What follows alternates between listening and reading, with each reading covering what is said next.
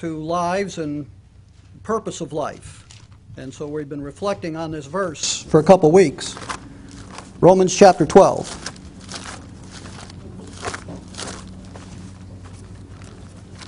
That song was fitting to read this verse after singing that. Romans chapter 12, verse 1, it says this: I beseech you, therefore, brethren, by the mercies of God, that you present your bodies a living sacrifice, holy, acceptable unto God, which is your reasonable service. Let's pray. Our God and our Father, as we bow our heads and eyes and humble our hearts, I pray that we will. And I pray that there be a lot of attentiveness to the things that your word has to say, as it will tell us what it means to serve you and to come to that decision in life. And I pray that you'd speak to hearts, both old and young, and that you would have your will and your way in their life as they consider what life is really about. And so speak to us through your word and by your Spirit. And in Christ's name we pray. Amen.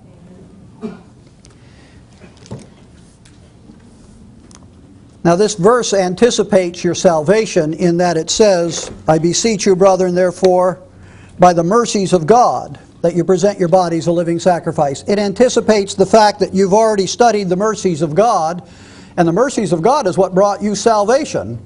Is God, who is rich in mercy for His great love, wherein He loved us, even while we were dead in sins, yet has He quickened us, being saved by grace. That is, God's great mercy is when we were dead in trespasses and sins, Jesus Christ came and died on the cross to pay for our sins, so that He might, by His grace, freely give us eternal life, not based on works, not based on you making a promise to do something or to change your life. He reached down to the level you were at and in the condition you were in, dead in trespasses and sins, unprofitable, unuseful to God, having nothing to offer Him whatsoever, and out of His great love for you, Christ came and paid for every sin that you've ever done, every offense you've ever done against God, and took those sins and nailed it to the cross and paid for it at the cross and became a propitiation for your sins at the cross, so that God the Father could offer you, look through the blood of Christ and offer you eternal life as a free gift, and is willing to save you if you just come to God through Christ by believing on Jesus Christ, who died for you and rose again. Believe that He died and paid for the penalties of your sin. Believe that He died to become your Savior. And when you believe it, He is your Savior. The Bible says He's the Savior of all men, especially they that believe. He's everyone's Savior, but He's not everyone took advantage of His salvation and don't until they believe what He has done for them. Now, that's what it means by the mercies of God. Now, we're long past that in our study and studied other things as well about God's grace and mercy. And based on that, there's a challenge here about your life. And it's really about His life. That is, when you get saved, God puts His Spirit within you, and the life that you have is the life of Christ dwelling in you. Sometimes when we speak about life, we're talking about the time frame in which we walk planet Earth. And it's not necessarily your life. When you're saved, it's the life of Christ, and it's you that need to be a sacrifice of your wants, desires, and your will, your purpose, your goals, your ambition, to allow Jesus Christ to fulfill His will in His way in your life. And God is, just like God doesn't force anyone to be saved, God leaves that choice to everyone. So it is that once you're saved, how and why you're going to live your life, it's a choice that you make. Jesus Christ wants to live through you, but He'll only do that as you present yourself to God, and as you present yourself as not only a living sacrifice, but holy, acceptable unto God, which is your reasonable service. So we've been looking at this verse and being challenged by it. A couple weeks ago we talked about a reasonable appeal. Then last week we looked at it and realized we're beseeched by mercies to present our bodies a living sacrifice. And today I want to talk to you about presenting yourself, your bodies. As the verse says, I beseech you, brethren, by the mercies of God, that you present your bodies a living sacrifice. But just presenting your bodies and what that means to present. You know, in the English language, that word, if it was not in the word present, if it was not in a context, it was just the English word present or spelled out that way. There's about 4 different definitions you could give to that word in English.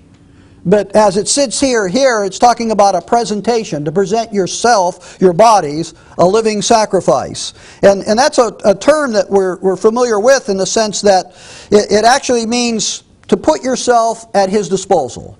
It is, sometimes something happens to someone and you go and you say, if you need anything, just ask me. It's to offer your services. And that's what the idea there, present your bodies, a living sacrifice is to offer your service to God, to yield yourself unto God. Look back at Romans chapter 6.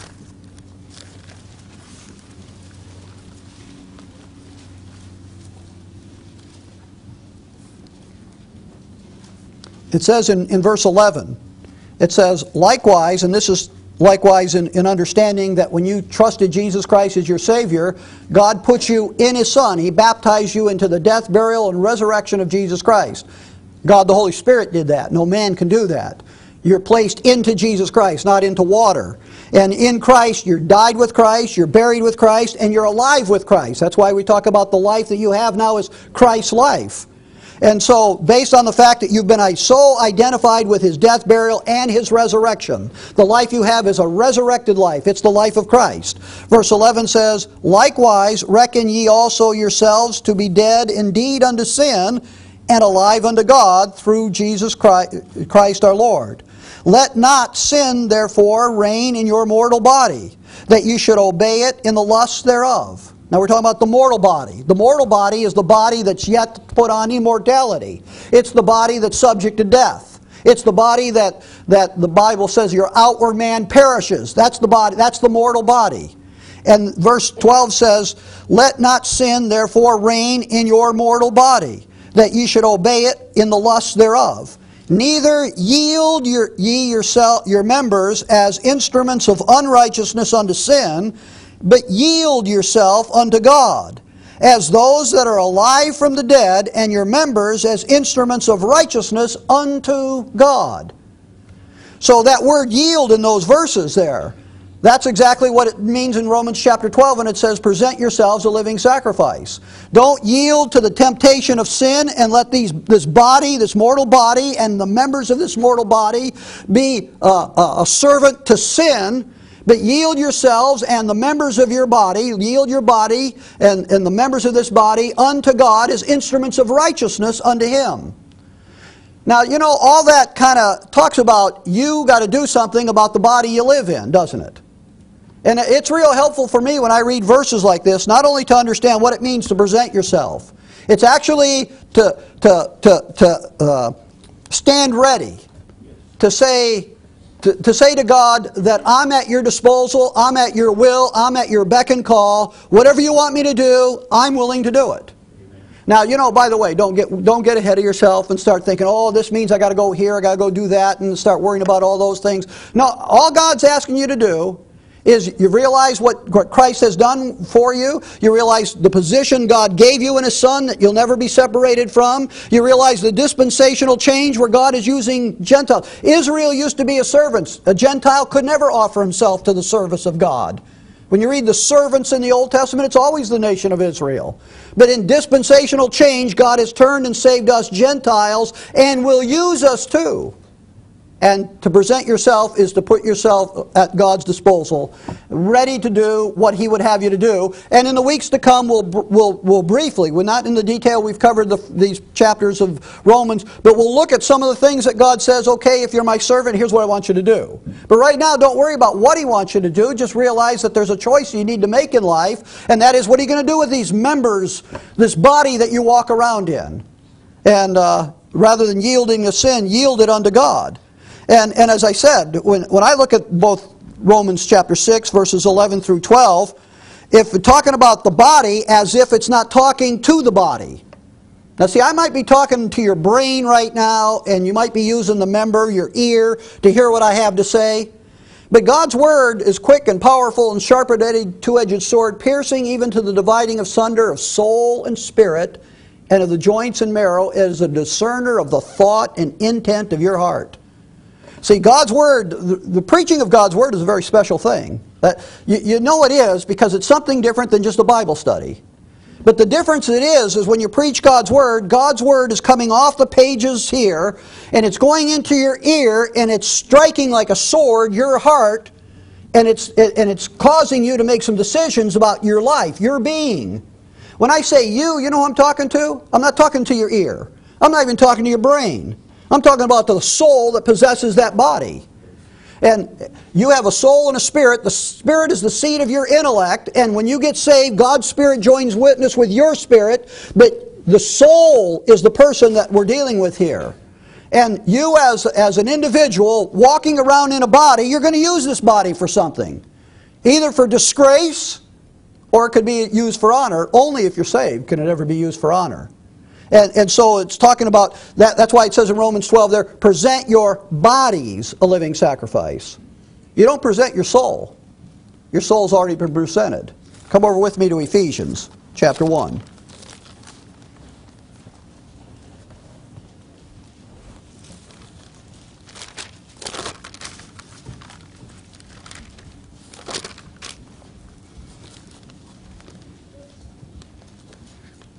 Ephesians chapter 1, it starts in verse 3, it says this.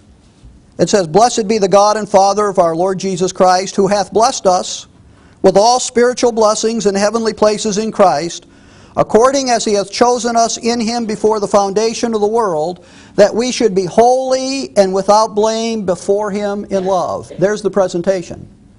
God the Father has made, God the Son has made it possible that you and I can always stand in the presence of God the Father holy and without blame before God the Father in love.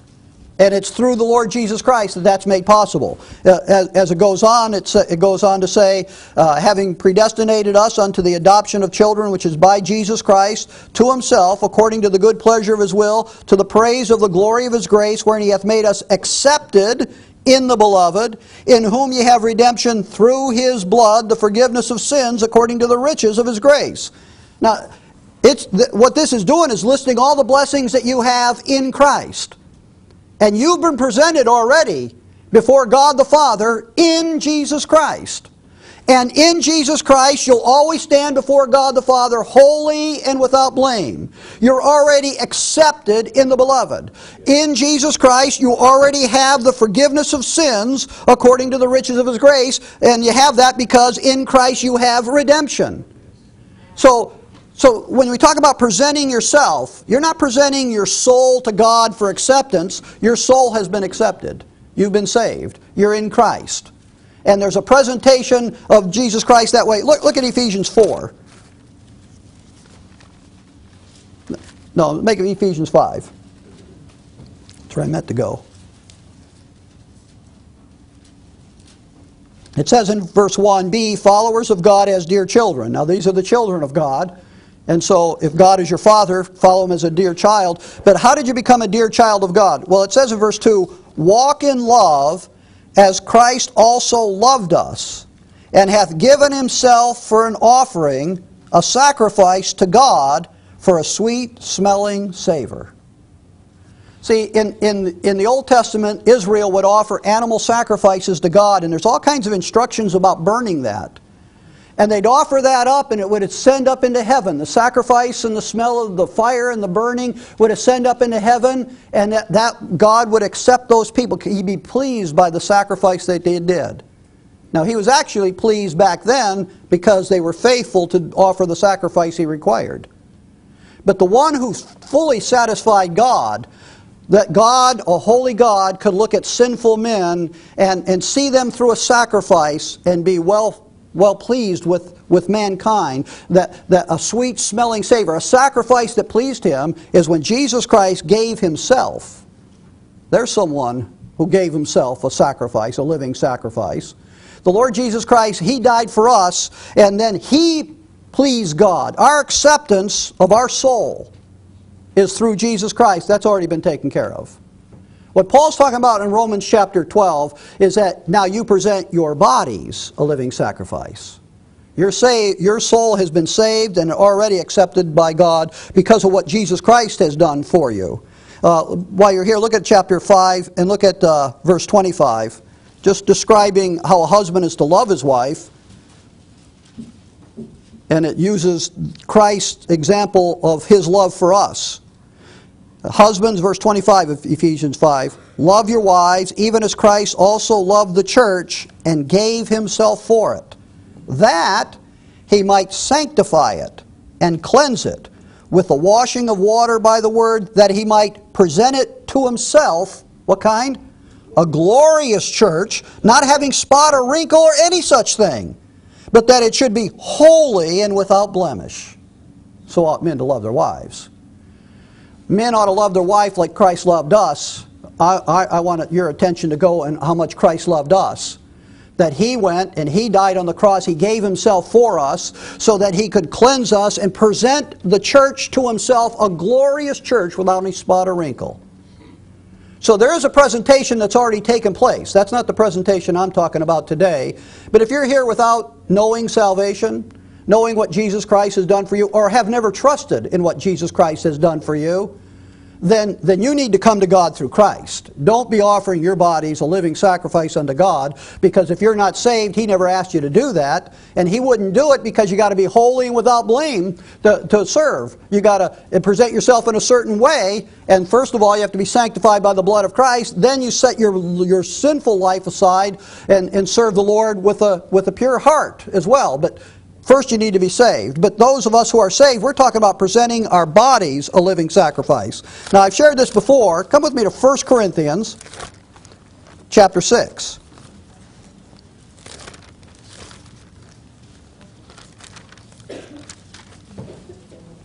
Now actually my goal is to give you several challenges from the Old Testament, and we'll cover whatever enough time we can squeeze in this time. And I trust that the testimony, first the doctrinal teaching first, and then the testimony from examples of the Old Testament will indeed speak to your heart. In 1 Corinthians chapter 6, the Corinthians were actually being involved in fornication. And Paul is rebuking them, believers who thought it was okay to fornicate. Now hopefully you're not that ignorant in your Christian life. And Paul had to rebuke them, so you can be. A lot of times people think that Christians don't commit sins that the rest of the world commits. There is no sin that the rest of the world commits that a Christian can't commit. Because we live in bodies of flesh, and these bodies of flesh are sinful bodies. Unless you decide to yield it as instrument of righteousness unto God. You can allow sin, and you can let these bodies be a servant to sin. But God, who saved your soul, is speaking to your soul about the use of your body. And he says in 1 Corinthians chapter 6 and verse 19, what? 1 Corinthians 6:19, what? Do I got you in the right place? I'll go on. What? Know ye not that your body is the temple of the Holy Ghost, which is in you, which ye have of God, and ye are not your own? I can't read this verse without remembering a Christian brother one time who said, I don't really believe the Holy Spirit possesses us. I mean, how can you read that verse any other way? Your body is the temple of Holy Ghost. Okay, maybe that doesn't mean he's in you. Which is in you. I mean, see, if you're saved, God has put his Holy Spirit within you. Your body is like a temple. God used to meet with Israel. There was a place, the holy place inside that temple, and God would meet with them. His presence would be right there. Today, God has no temples. God today dwells within the believer, and the Holy Spirit, the third person of the Trinity, comes and possesses your soul, bears witness with your spirit, and dwells inside this body that you're walking around in. And so your body is the temple of the Holy Ghost, which is in you, which you have of God. And notice that in the last phrase. And ye are not your own. Now last week we stressed about the fact about you never living your life the way you want it to live. Satan is trying to manipulate you, and you need to yield yourself unto God. But here you need to be a reminder of the opposite of that. Is not only is Satan trying to lead you, but you don't belong to yourself. You're not your own. Verse 20 says, for you are bought with a price. Therefore glorify God in your body and in your spirit, which are God's. They belong to God. Now there's three parts of your being. Paul says, I pray that God would sanctify you wholly, your whole spirit, soul, and body, be preserved blameless unto the coming of the Lord Jesus Christ. What happened to your soul in that verse? Well, see, I read that verse, and it's just like when I read Romans, and it says, present your bodies, he's talking to the soul. You, the soul. You have a spirit, and you have a body. And you're the soul in between all that. And whether your spirit's going to listen to what God's Spirit has to say, and then your soul's going to make a decision, that's where your will's at, how this flesh is going to be used. Or your spirit can listen to the spirit of the world, the spirit of Satan, demons, and your soul will make a decision to live that way, and your body becomes an instrument of unrighteousness. See, you belong to the Lord. Now glorify God in your body and in your spirit, both things, your body and your spirit. So you're the soul that it's talking to, and now you need to present your bodies as a living sacrifice. You need to glorify God in the body, but also in the spirit. That's important because come to 2 Corinthians. Look at chapter 11.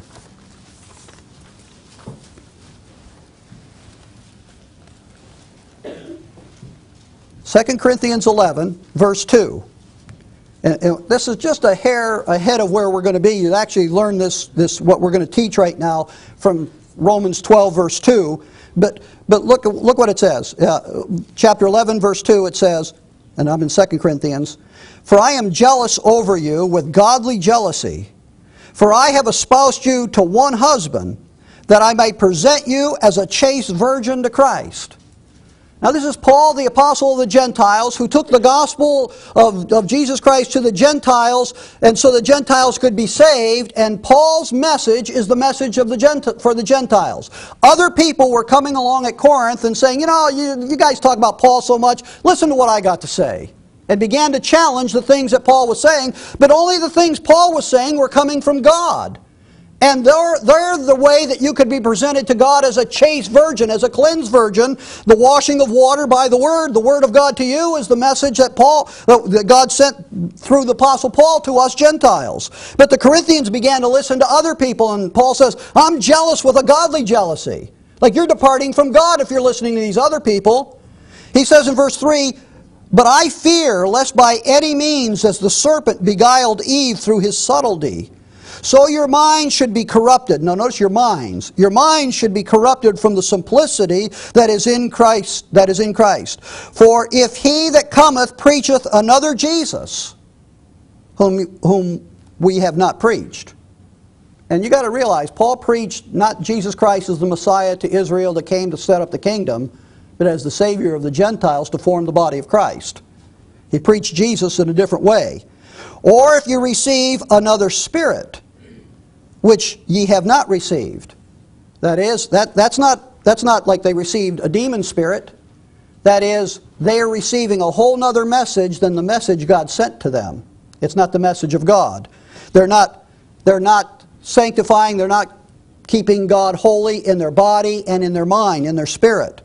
"Or if you receive another gospel, which ye have not accepted, ye may well bear with him." Someone preaches some other message. Paul's jealous that they might bear with them. And what you have in 1 Corinthians 11 is different than 1 Corinthians 6. 1 Corinthians 6, he's challenging them to present their bodies holy unto God. That glorify God in your body, but he also said glorify God in your spirit. That's 2 Corinthians. Because now here they're listening to someone else. They're listening to another Jesus, another spirit, another gospel that's not the one God sent to the Gentiles. You can't present yourself you can't be a servant of God with the wrong message. You can yield your bodies an instrument unto God, but if you carry the wrong message, you're not going to glorify God. In order for you to glorify God, you must glorify Him in body and in spirit. They belong to God just like your soul does. So, but also in this passage, Paul, when he says, "I have espoused you unto one husband that I might present you as a chaste virgin to Christ," Paul presented you, didn't he? He took the body of Christ, those who believed his message, and he's working with them because he wants to present them to Jesus Christ in a pure fashion, with pure doctrine and pure lives. Come over with me, first of all, to 2 Chronicles. Look at chapter 16. I can't talk about this doctrine without this verse coming to my mind. 2 Chronicles. Now we're going to look at some Old Testament passages here. 2 Chronicles chapter 16.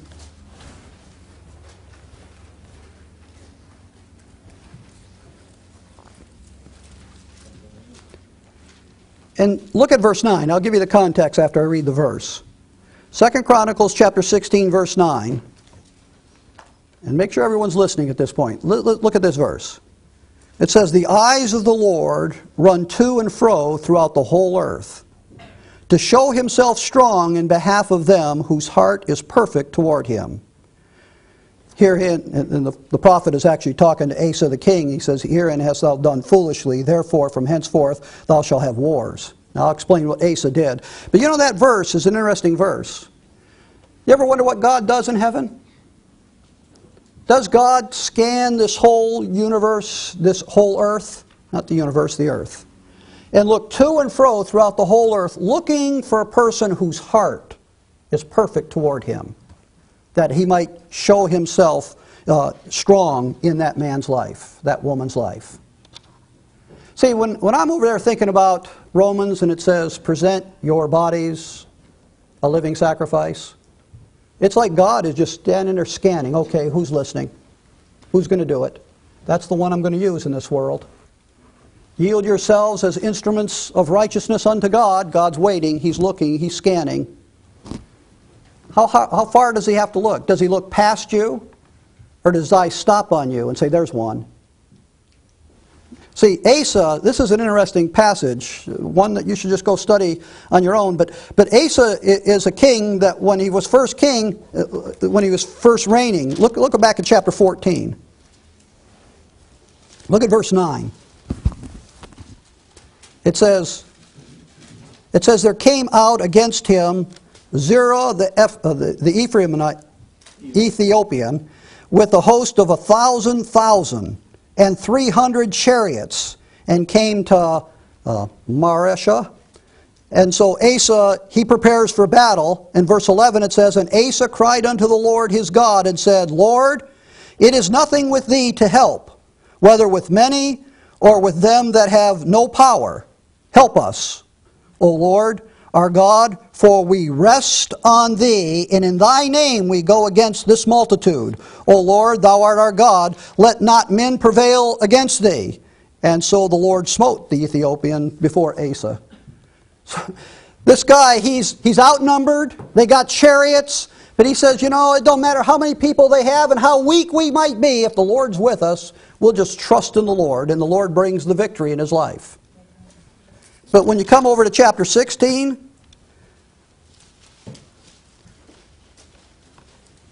it says in verse 1, "In the 6th and 30th year of the reign of Asa, Baasha, king of Israel, came up against Judah and built Ramah, to the intent that he might let none go out or come in to Asa, the king of Judah.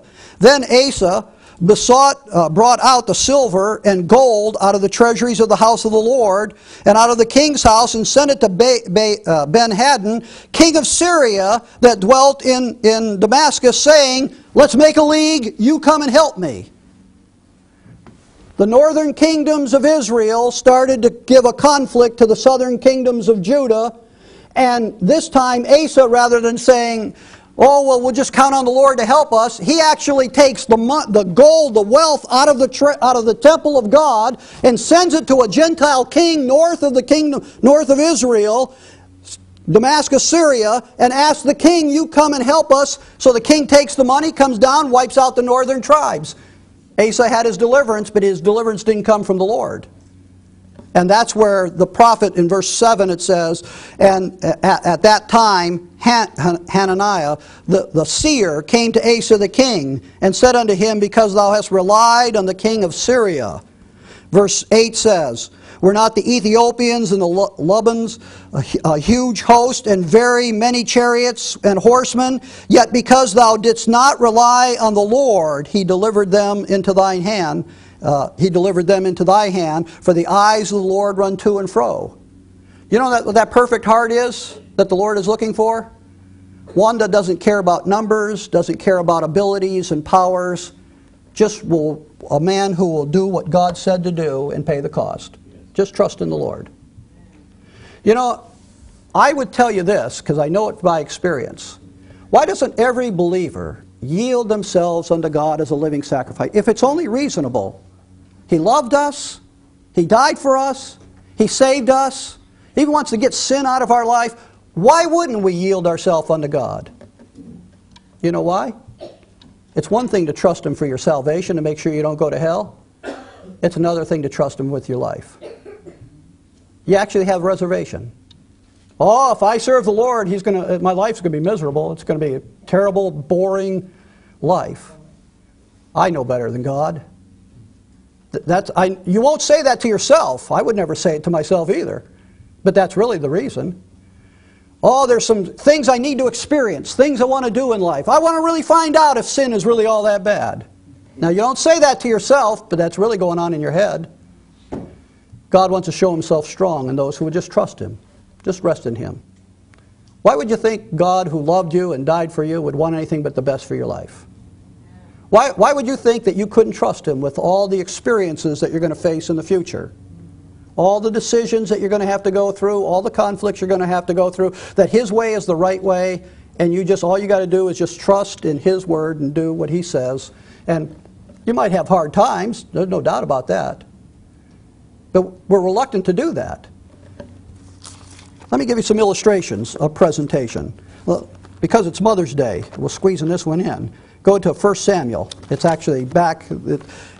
You've got 1 and 2 Samuel, 1 and 2 Kings, 1 and 2 Chronicles. So go all the way back to 1 Samuel, all the way back to the first chapter.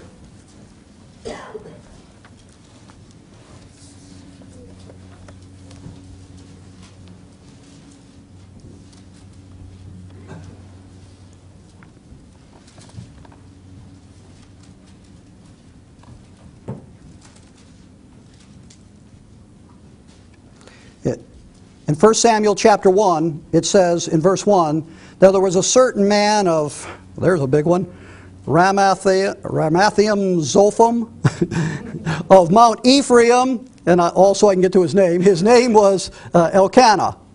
So you got this man Elkanah. Notice in verse 2, he had 2 wives. So he has 2 wives. One's Peninnah and the other one's Hannah. And Peninnah has... she has children. Hannah has no children. It says down in verse 4, "And when the time was that Elkanah offered, he gave to Peninnah his wife and to all her sons and her daughters portions. But to Hannah he gave a worthy portion, for he loved Hannah, but the Lord had shut up her womb." So, the Bible does allow polygamy. God didn't teach it, but He regulated it. Man invented it. It's not the way in God's design. God gave Adam 1 wife. He didn't give him 2 wives. It's not God's design. But man in His own wisdom goes ahead. You realize the conflict? I mean, if you read the details here, you realize a man has 2 wives, he's got big problems. Especially one's having children, the other one isn't. Now they have all kinds of emotional problems on top of that. So, but anyhow, the attention goes to Hannah here because she is in conflict here. It says over in verse 10, it says, "And she was in bitterness." Now she goes off, they're down in Jerusalem offering the sacrifice at the time. They're not from there, but they're in Jerusalem. So she goes into the temple, and she's all by herself, and it says, "And she was in bitterness of soul, and prayed unto the Lord, and wept sore. And she vowed a vow, and said, O Lord of hosts, if thou wilt indeed look on the affliction of thine handmaiden, and remember me, and not forget thine handmaiden, but will give unto thine handmaiden a man-child, then I will give him unto the Lord all the days of his life, and there shall no razor come upon his head." Now that idea of no razor coming, Numbers chapter 6, when a person gives a Nazirite vow. Now here's Hannah making her son, that if God gives her a son, he's going to be a Nazirite. Now, what a Nazirite vow is that they never cut their hair because it's it's a show of servitude, that you're a servant. Not allowed to drink not even grape juice. Forget about wine and strong drink, but not even allowed to drink grape juice. Now, a lot of times people think Jesus Christ had long hair because they say, oh, he was a Nazirite. No, he was a Nazarene. A Nazarene is a man who grew up in Nazareth.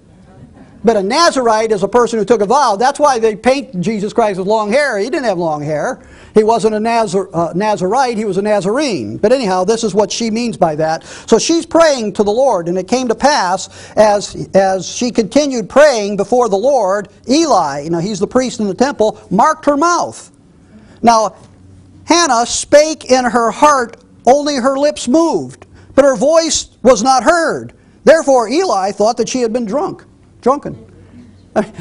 Now, he's not one to judge. You read about his life and his kids' lives, but he's quick to judge her. But that's an interesting verse for me, because the Bible says only God knows your heart. And I don't know how often you pray and how you pray. There's times that you need to pray out loud. Not everything's a secret prayer in your life. I mean, certainly when we come together as a group, we pray out loud for the benefit of everybody. But sometimes even when you're by yourself, it's not bad. It's not a bad idea to pray out loud once in a while. Another story about that, but I'm not going to there. But I do want to assure you that if you just pray with your head bowed, silently thinking and directing your conversation and your thought to the Lord, He does hear you. That is prayer. I mean, here's a testimony of that. The Lord's going to hear her prayer, but Eli thought she was drunk, and when he finds out he's not, then he apologizes and kind of he blesses her, and so she goes home. Verse 19 it says, and they rose up early in the morning. They rose up in the morning and worshipped before the Lord, and returned and came to their house in Ramah, and Elkanah knew Hannah his wife, and the Lord remembered her.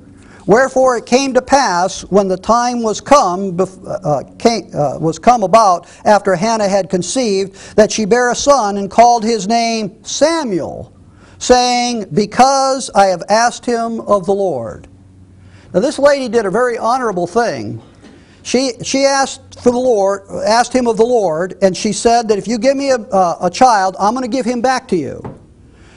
That came at a time, if you're reading through the time of the Judges, how far Israel is departing from God. And when you read 1 Samuel, you read about Eli and his sons, the priesthood, how they're actually corrupting the people rather than making the people more spiritual. God raised up Samuel the prophet just at the right time to begin to speak and minister to the nation of Israel. And this Samuel is the one that's born of Hannah here. Now, it says over in verse 24, and when she told her husband, I'm not going back to Jerusalem anymore until the child is ready to be left there. And it says, and when she had weaned him, she took him with her, with 3 bullocks and 1 ephah of flour and a bottle of wine, and brought him unto the house of the Lord in Shiloh, and the child was young. Now, if she just weaned him, how young do you think this child was? 6 or less. It could be 3 or less, but I'm not sure. He could be as young as 3 years old. And it says the child was young. Verse 25 says, and they slew the bullock and brought the child to Eli. And she said, O my Lord, as thy soul liveth, my Lord, I am the woman that stood by thee here praying unto the Lord. For this child I prayed, and the Lord hath given me my petition, which I have asked him. Therefore also I have lent him to the Lord. As long as he liveth, he shall be lent to the Lord. And he worshiped the Lord there. Now, she is actually, what you're realizing here is she brings him to Eli, and when they go home, she leaves that child with Eli the priest and goes home. He's given to the Lord and to the service of the Lord. And it's a time, because he's the only one that ever represents the Lord. The Lord at a young age begins to speak to Samuel as a prophet. When you read in your Bible, it says, from Samuel and all who followed after have likewise foretold of these days. God raised up Samuel when he started a whole era of speaking to Israel through the prophets. Not through the law, but now through the prophets. And that marks a real important time. And Samuel was a prophet from a very young age. And here God begins to use Samuel, but Hannah, you talk about a living sacrifice. Didn't have a child. Tells God, if you give me a child, I'll give him back to you. Maybe as young as 3 years old, leaves him at the temple and said, now you listen to Eli and you serve the Lord. And I'll see you every year, every three feast days when I come down, I'll come and see how you're doing. So she did not see him anymore, but he spent the rest of his years growing up. The final thing that Samuel did, he's the one who anointed David to be king of Israel. So God used Samuel in a very mighty way. But that phrase, she lent him to the Lord. Now, I say that because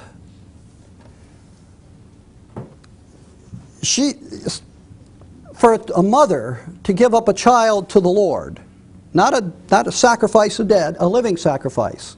What a sacrifice that was. Especially when she didn't have any other children. By the way, look over chapter 2, verse 21. It says, "And the Lord visited Hannah so that she conceived and bare 3 sons and 2 daughters. And the child Samuel grew before the Lord." Now, we use this passage of Scripture to show dedication. A lot of times people say, we had a baby, we'd like to dedicate it to the Lord. And sometimes people call me and say, do you believe in dedication, or do you do dedications? And I do. When my children were born, both of them, there was a time where we actually stood before a congregation and said, we're going to make sure we raise our children properly the way that God said to raise them. We ask you to pray for us that we do it, and we read a passage like this, that we realize this child's not ours, that they're lent to us from God to raise. Now, Hannah lent him to the Lord, how long? For the rest of his life. But you know, she had those other 5 kids. Do you think those other 5 kids have less of a duty than Samuel did? They're going to be used in a different capacity. But she has a responsibility. But the point is that any child we have, just like you're not your own, moms, your children don't belong to you. They're lent to you. And you need to give them up for the Lord. But see, you got Paul saying, I want to present you as a chaste virgin to Christ. You got Hannah who took Samuel there and said, Samuel, serve the Lord. But you know, every person has to make an individual choice about themselves. Before I talk about that individual choice, it's amazing how sometimes parents can hinder a child from serving the Lord. Good Christian parents. See, I went to Bible college, and in Bible college you meet people that come from all different walks of life. My parents were thrilled I was in Bible college, because I was down in Fort Lauderdale where my friends were going the opposite way of the world. Not toward the Lord, but away from Him. So they were glad I went to Bible college. But in Bible college, one of my best friends was a guy who was either number 1 or number 2 cross-country runner for the state of Ohio in his senior year of high school. He had scholarships. He could just pick any college he wanted to go to. His parents wanted him to go there and was encouraging him to go, and were going to buy him a car when he went to college, a brand new car. He got saved. Now, I'm not sure what his parents' status was, but he got saved, and he got challenged about his life, what he was going to do with his life. And you're just going to run around a track all your life, get awarded prizes, and study secular things. There's nothing wrong with studying secular things. It's what you do with what you know. But anyhow, he made a choice during that summer. And he went to Bible college. And his dad said, if you go to Bible college, I'm never going to give you that car. Now, right now it don't sound like a big deal to me, but you know, back then to have a brand new car, even to have a junkie car was a great thrill. But he turned down that brand new car, turned down every scholarship because he chose that he wanted to honor the Lord, and he knew he needed to grow. And now you can grow right in the church, hopefully, but in his church maybe he couldn't. So he went away to Bible college. But here his parents were working against him. Now it's a hard thing for parents to give up. You know, you talk about, now women could serve the Lord as Becky wants to, and Dawn wants to both. I don't know about Becky. I know Dawn is actually thinking about staying single. I don't know if all her life. She's certainly planning to stay single right now.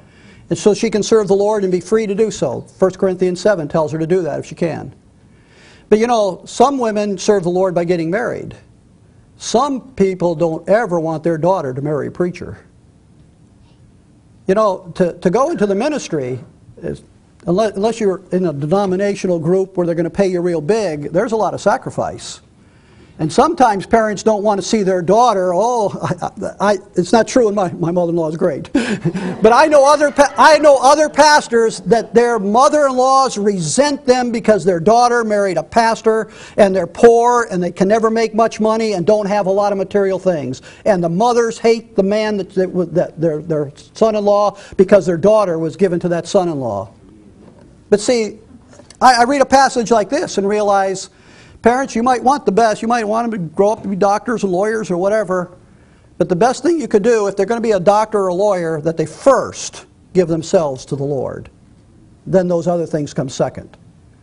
And if they decide to live a life of poverty and mission work and not have much of this world's goods, you need to be able to let them go. Let's end with Isaiah chapter 1.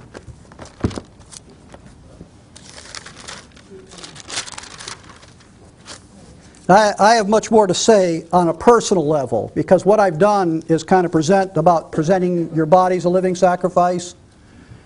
Paul wants us to be presented a certain way, and he worked hard to present us that way. Hannah presented Samuel a certain way. But Romans 12 says, present your bodies a living sacrifice. And we'll close with a personal testimony of exactly what that's about. In Isaiah chapter 6 is where I want you to be. Isaiah chapter 6.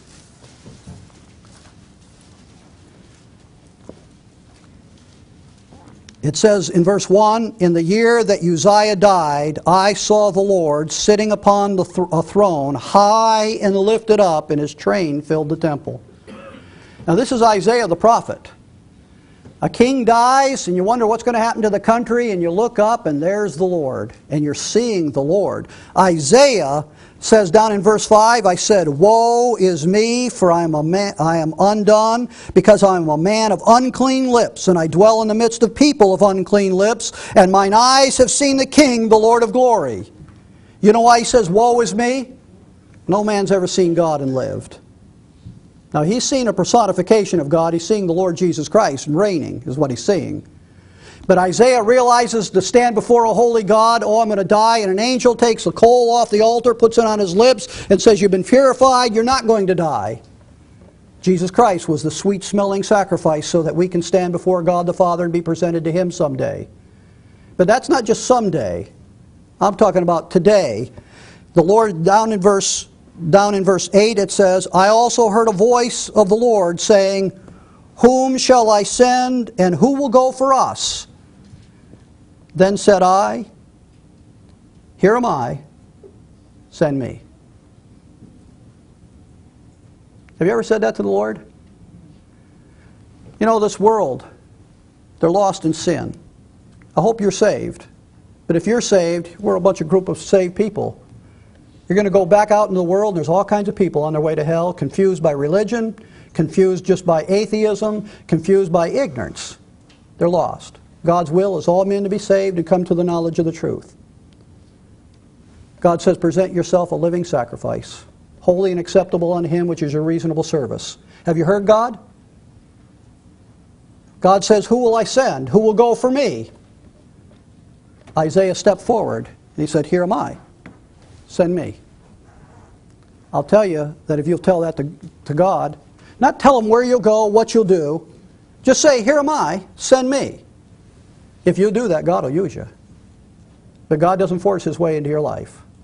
God doesn't use you apart from your will. God is looking for those who will present themselves a living sacrifice. Let's pray.